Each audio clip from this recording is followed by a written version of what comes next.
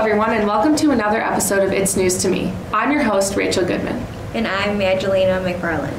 Today we're highlighting important news happening worldwide, nationwide, and right here in our community. On Saturday, June 4th, 2016, the 31-6 St. Charles North Stars took on the 24-12 Batavia Bulldogs in the IHSA Class 4A Sectional Championship at Schaumburg High School. Despite their quick lead, the Bulldogs fell just behind after the game-winning RBI from North Star Brendan Joyce. Joyce led the North Stars to a 4-3 victory over the Bulldogs, ending one of Batavia's best baseball seasons in years, as well as head coach Matt Holmes' career after 24 years.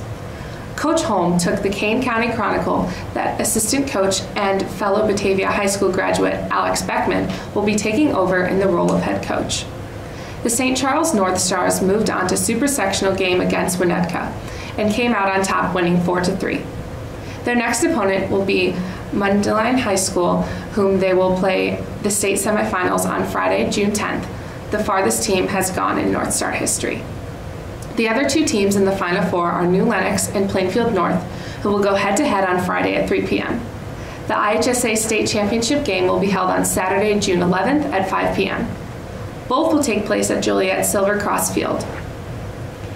In world news, 4 suspects have been detained from a car bomb that killed 11 citizens in Istanbul on Tuesday, June 7th. The car bomb targeted a police bus that detained around 8:40 a.m. local time during the morning rush hour. The blast killed 7 police officers, 4 civilians, and injured 36 bystanders. As of now, no specific group has taken responsibility for the attack. Now let's check it out with Michelle Martzel. Hello, I'm Michelle Martzel, Promotional Services Manager here at Batavia Public Library. The library calendar is chock full of programs for all ages next week. First up, on Sunday, June 12th, from 1 to 2 p.m., teens are invited to have fun with their creative writing skills during a teen writers workshop at Barnes & Noble's Booksellers in Geneva Commons. Our young adult librarian, Christine Edison, will facilitate the workshop for teen writers who have something to say and want to write about it. Registration is not required. Just show up at Barnes & Noble at 1 p.m. on Sunday. At 2 p.m., teens can then stay for a Barnes & Noble workshop for teens on story development, which includes how to write a logline, create a spark page, and reimagine popular characters. Keep your creativity alive this summer during these workshops. At 7 p.m. next Tuesday, June 14th, the library presents a new Lyceum lecture called the Leland Bluebird Recording Sessions. Speakers Steve Warrenfelds, owner of Kiss the Sky in Batavia, and Scott Tipping, a professional musician, will explain how recording sessions by a number of blues artists that took place in downtown Aurora during the 1930s influenced the entire music industry. These historic blues recordings were discovered back in the mid-1990s and are being covered by performing artists today, including Scott Tipping. Please register for this program, which is sponsored by the Batavia Public Library Foundation in collaboration with the Fox Valley Music Foundation. Families of Summer Reading Club participants are invited to attend a special performance by Sideswipe Martial Arts at 7 p.m. Wednesday, June 15th at Rotolo Middle School. This one-of-a-kind show combines traditional martial arts with acrobatics, music, and choreography. Families, please pick up your tickets, your free tickets, for this show at the Youth Services Desk. You must have a ticket to enter. Don't forget the show is at Rotolo Middle School. On Thursday, June 16th at 7 p.m., professional genealogist, author, and blogger Thomas McEntee will discuss the most effective ways to use internet search engines to find living people when researching your family tree. The lecture is co-sponsored by the Kane County Genealogical Society, and registration is required. I mentioned earlier that Scott Tipping is one of the guest speakers for the new Lyceum lecture on June 14th. On Saturday, June 25th, Scott returns to the library from 1 to 3 p.m. when he will discuss his songwriting experiences and process. At 2 p.m., Scott will perform live. Registration is not required. This program is the second of a 6-part singer-songwriter workshop and performance series presented by the Fox Valley Music Foundation, the Batavia Public Library, and the Aurora Public Library West Branch this summer. The first in the series is Saturday, June 11th at the Aurora Public Library West Branch, when Greg Berner talks and performs from 1 to 3 p.m. Again, registration is not required. 2 workshops will be held in July and 2 more in August. For more information on this series, please visit fvmf.org. The next Sundays on Stage program at the library is at 2 p.m. June 26th, when Thomas Paine, Voice of the Revolution, will be presented. Actor R.J. Lindsay portrays Thomas Paine, whose writings inspired people to support independence and Washington's army to keep fighting. Please register for this program, which is sponsored by the Batavia Public Library Foundation. Read for the Win Summer Reading Club 2016 is in full swing at the library. This summer we have Game of the Week, book buddies, family movies, chess nights, and many more programs. Visit the online calendar for programs and the days and times they're offered. Some require registration, some do not. I'm Michelle Martzell, and I hope to see you at the library this summer. On Monday, June 6th, a registered sex offender of Villa Park was accused of videotaping an 11-year-old boy in the bathroom of Wrigley Field. Police said that 37-year-old Nicholas Greger was caught in the act by the boy's father, who contacted security, who then called the police. Greger is charged with 3 felony counts of illegal videotaping, all of which are sex crimes. This, however, is not Greger's first offense. He has also allegedly videotaped children at a park near his home in Hanover Park. Along with this, he was caught videotaping in a locker room in a St. Charles pool in 2010. Currently, Greger is being held in jail with a bond until he attends court. Hillary Clinton has made history this week. She has embraced the status as the presumptive Democratic presidential nominee this past Tuesday night.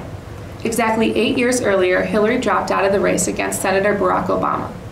During Hillary's concession speech, she said, "Although we weren't able to shatter that highest, hardest glass ceiling this time, this week, Hillary was able to say, after all our hard work and tough fights and an unwavering commitment to love, kindness, our country, and each other, we broke one of the highest, hardest glass ceilings in America," in her fundraising email sent before her victory speech. This is the first time in America a major party's nominee will be a woman. The world has seen much growth in female leaders. 2014 marked the record high number of 22. In Green Bay, Wisconsin, Packers quarterback Aaron Rodgers announced his new dairy-free diet. Yes, that means no more cheese for the quarterback. In a statement on Tuesday, June 7th, Rodgers says that his decision is a part of a long-term nutrition plan that he plans for himself to continue his football career. Since his knee injury in January, Rodgers has been following a more vegan diet with occasional white and red meat. He is sticking to more fruits and mostly vegetables. This decision came after lots of research with his nutritionist, and his discovery that his diet made him feel better and healthier than ever. Here's the Municipal Minute with Bill Graff.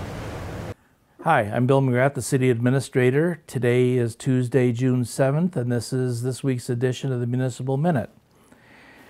Brush collection is in full swing. I'm sure with the rains we've had, everybody's bushes have been growing tremendously, and a lot of people have taken the occasion to thin a lot of it out. The next brush collections in the city will be for the east side the week of June 13th, followed by the week of July 11th, and on the west side the week of June 20th, followed by the week of July 18th.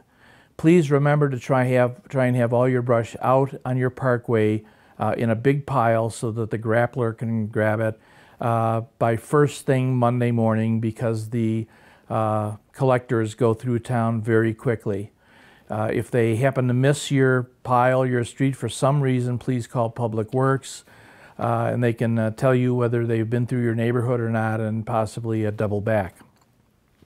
We've been working on several projects downtown. One is that the City Council recently awarded a grant to Len Davis, who also operates Pure Imagination on East Wilson Street. He plans to remodel the upstairs of his building into a small banquet facility. So we're just working out some access and accessibility issues. We're very excited about that. We don't have a time frame for that, and as we get one, we'll certainly let you know. As we speak downtown, many volunteers and staff of both the city and the Park District are planting about 2,500 different plants in the planting beds along Houston Street.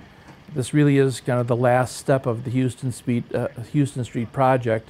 I think it's going to be terribly exciting to see all those plants in add a lot of color and break up some of the hardscape that we have along there. The project has been very successful, allowing people, especially young kids on bicycles, to get up and down the Houston Street Hill on a nice, safe sidewalk and have access to the McKee Street pedestrian crossing. The extra wide trail or section along Houston Street itself by the Riverwalk Park allows a lot more room for bicyclists and pedestrians to stay away from each other safely. Another thing happening downtown is that the city recently installed a bike repair station in the plaza immediately south of City Hall. It contains an air pump, a rack that you can put your bike on if necessary, and several common bike tools, screwdrivers, some other bike tools that I can't remember the name of at the moment. And you're free to use those. They're permanently attached to the repair stand. We've already seen a lot of usage. So as you're coming through the downtown on your bike, feel free to come and make sure that your tires are full of air. Also downtown, our city engineering consultants are doing some surveying and examination of the riverbank as it goes through town. We've had some erosion there that we're concerned about, and by the end of June they are to present a couple of different concepts to halt that erosion to the City Council. Along with that, the City Council met with the Park District Board on May 31st to talk about the river in general, and in particular what the impact may be on the Depot Pond if the deterioration of the North Dam continues.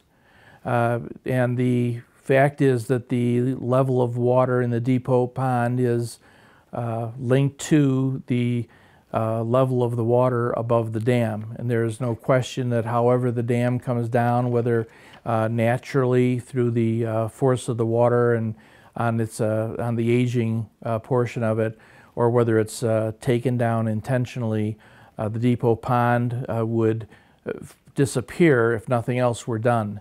Both of the bodies discussed this at length and unanimously agreed that the protection and maintenance of the Depot Pond as it is currently seen is a high priority. So they have asked staff to come back in the next 2 or 3 weeks and relate to them, give them kind of a short story of what the state discovered relative to the river when they did the study in the 2000 to 2003 period, and then for those bodies to decide on a plan going forward for protection of the Depot Pond, and then a larger comprehensive plan for the river as it goes through the entire community. We think there's a lot of aspects of the places they'd like to go for services and recreation in the downtown. Main Street Batavia was the recipient of a very nice, large financial contribution from a resident in the community, and they have offered $50,000 to the city to assist with the wayfinding portion of the project. So they'll be very exciting, and we'll be coming back to the City Council soon with a recommendation. And lastly, not the greatest thing to talk about, but as you know or may have heard, we had a couple of businesses that were exploiting the activities associated with massages and engaged in some illicit activity. Those are being pursued in court. One of the businesses is totally shut down. Another business that had asked for permission or were seeking to come into town, they have gone away. The space has been leased out to a new business. And the third business, which was one of the two that had the illicit activity, not only is going through court, but our information is that it's going through eviction proceedings at the moment. So the City Council passed a bodywork establishment ordinance just last night, which will raise the level of control that the city has over these kinds of establishments. The state actually regulates massage therapy and some other activities which the city cannot, but we think the combination of the state control and the ordinance that we passed last night will make things a lot easier for us, and not only to prevent that exploitation, but exploitation of some of the people who can be actually forced to work in those places. So with that, that's all I have for this week, and I hope you enjoy the week and the good weather we have, at least for now, and we'll see you next time. On Tuesday, June 7th, it was announced that California judge's decision to give a former Stanford University swimmer a 6-month jail sentence for sexually assaulting an unconscious woman has created severe outrage nationwide. 20-year-old former Stanford student and swimmer Brock Turner was accused of the assault in March 2015, after the incident occurred that year in January. Santa Sierra County Supervisor Court Judge Aaron Persky said last Thursday, June 2nd, that Turner's age and lack of criminal history made him feel that imposing a 6-month jail sentence with probation was appropriate. Turner also had to register as a sex offender. Persky also claimed that a prison sentence would have him a severe impact on him. More than 800,000 people signed a petition for Persky to lose his job. Other petitions at MoveOn.org and the White House's We the People site have gained about 100,000 and 25,000 signatures, respectively. Just 35 minutes away in DeKalb, Illinois, a 20-year-old man was charged with the murder of his 19-year-old girlfriend on Sunday, June 5th. Michael Culpin, a resident of DeKalb, was charged with 2 counts of first-degree murder, aggravated battery, domestic battery, and concealment of a homicide. Police claim Culpin beat and repeatedly stabbed Maria Desroches in her apartment during an argument late June 3rd into early June 4th. Police found her body in a bedroom closet covered with household items. Desroches is originally from St. Charles area, where her parents still reside. Maria's mother called DeKalb police after a couple of days of being unable to get in touch with her daughter, as well as discovery that Maria had not showed to work. Officers then arrived at her apartment, where they found Culpin with 2 other people. It was around 10:30 p.m. when they discovered the body. Evidence was collected near a trash bin inside of the apartment. According to the investigators, Culpin is being held at DeKalb County Jail on a $2 million bond, and the other 2 people with Culpin at the time in the initial investigation were not charged. Now let's go to the park bench with Haley O'Brien. Hello, I'm Haley O'Brien, Marketing Intern for the Batavia Park District, and welcome to the Park Bench. I'm here today bringing you Park District news at the Batavia Riverwalk. We're getting ready for awesome summer events that we would love for you and your family to attend. First off, we don't want you to miss the Batavia Fireworks Committee's 2nd annual Ice Cream Social on the Riverwalk this Sunday, June 12th from 3 to 7 p.m. Here, you can make yourself the perfect sundae using ice cream from the Batavia Creamery while you watch the Soapbox Derby or enjoy live music. You can also participate in the creation of a giant human flag. Speaking of flags, just a few days after the Ice Cream Social is the 100th anniversary celebration of Flag Day. This will take place on Tuesday, June 14th from 7 to 9 p.m. at the Riverwalk. Come check out flags that will be decorated around the entire Riverwalk, along with 1,777 luminaria to commemorate the year Betsy Ross made the first American flag. Your family can also enjoy live music performances. This is not an event to be missed. Next week, on Wednesday, June 15th, we will be kicking off our River Rhapsody concert series. This is free, family-friendly, and is featured on select Wednesday nights at 7 p.m. throughout the summer at the Batavia Riverwalk. A wide variety of local and regional talent will be featured, and we would love for you to come and enjoy these performances. Visit www.bataviaparks.org for the full summer concert lineup. If you haven't heard the news, the Windmill City Festival is just 1 month. The festival has been a staple of the community and has become a tradition for many families. Come participate in making lasting memories and enjoy countless activities over the course of 3.5 days. We have a variety of activities that the whole family can enjoy. Some of these include carnival rides, a 5K at Mooseheart, ice cream eating contest, craft show and flea market, beer garden, and much more. There is truly something for everyone to enjoy at the Windmill City Festival. For a full festival schedule and more information, please visit www.windmillcityfest.org.